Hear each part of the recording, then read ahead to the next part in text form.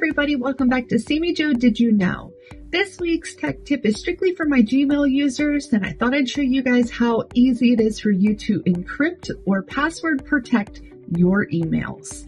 All you're going to do is open up the email that you are composing, add the sender and everything that you need in it, and then down here at the bottom you're going to click on your little lock. Once you click on that lock, it's going to open up with a box that will tell you exactly what it is doing, so you can follow along with the steps.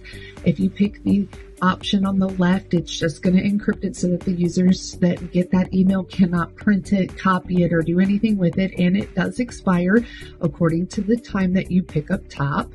If you would like to put a password, all you have to do is toggle to the next option and go ahead and hit save. After you do this, your actual email is going to turn in kind of a bluish color. Once that happens, go ahead and hit send.